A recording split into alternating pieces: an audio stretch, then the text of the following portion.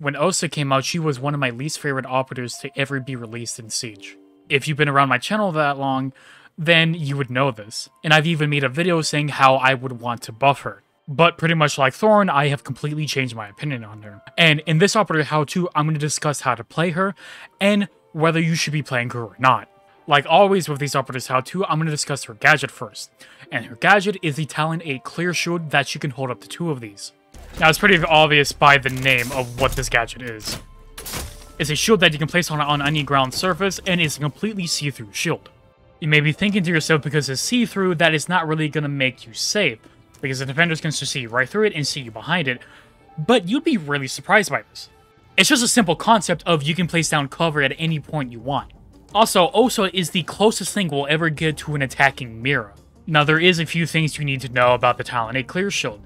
Is if you try to go up to a barricade and place down your gadget interaction, then it will completely destroy the barricade. However, when you're placing down a shield, your side of your arms are exposed so defenders can start shooting at it. However, she is a 3 armor, so you can take more shots. However, unless they're above you, they cannot shoot your head at all. You can also do this on door barricades, and if you notice, I can just destroy the barricade by placing it down, and I can cancel the animation. So that's a quick way to rush with OSA if you would like to. The strongest place to be playing OSA is outside of the breach. So example on here, CCTV, which is a popular site on Clubhouse, this is a very good spot to bring OSA, because you can place it down here on concrete, and just start swinging everything. Now, if you go up to a windowsill and successfully place down your Talon 8 Clear Shield on the window, then playing on windows is pretty easy. Like I said, you can just quick peek and just kind of annoy the defenders. However, if you do decide to place a shield on the window, then this can lead to one of OSA's main counters.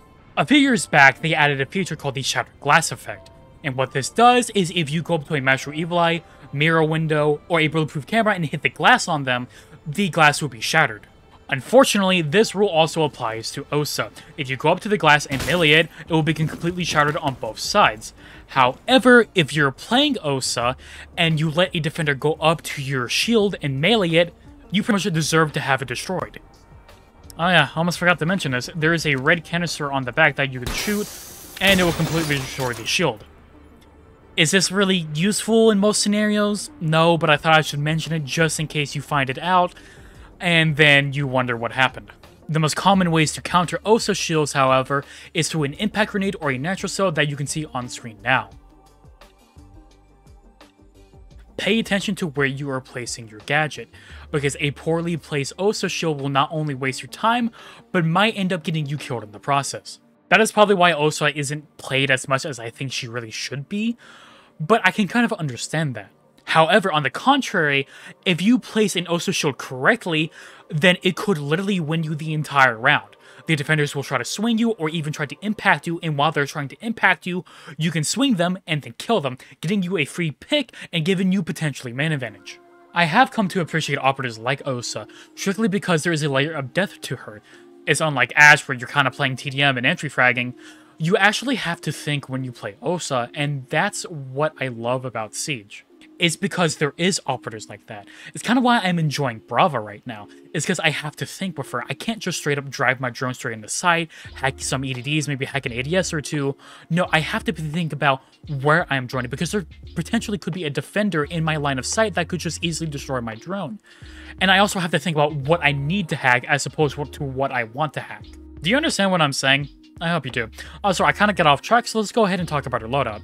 As for primary options, she comes with the PDW SMG that you can find on Jackal, and the Thermite's AR. Only secondary option, she comes with the PMM handgun. My own personal opinion, despite Thermite's AR being my favorite AR in the entire game, I run the PDW because of faster firing, 50 rounds in the mag, and it has solid damage for an SMG.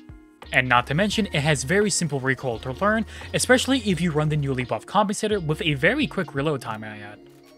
Finally, moving on to her secondary gadgets, she comes with the very easy to use EMP impacts, claymores, and smoke grenades.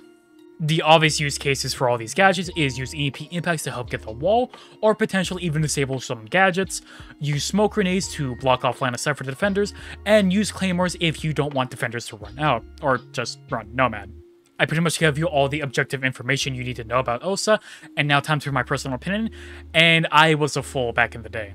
Basically, what I'm getting at is that I thought I was a shit player, and I did not realize the potential of OSA back in the day.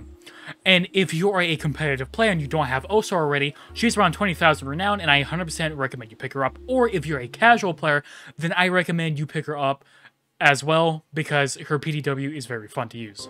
Not to mention the PDW is kind of busted, I'm not gonna lie. And with that said, I'm gonna go ahead and save this into the video. It is basically 1 in the morning right now while I'm making this video, and you might have seen that I made a community post saying that I'm probably not going to upload today. Well, here I am. I'm staying up late just to make this video. If you like what I make, I appreciate it if you subscribe. And if you're interested in any other operators, I've covered almost all of them, so go check out the plays because you might find your new favorite operator. With that said, I'm Credit Tony. I hope you have a good day or good night, and goodbye.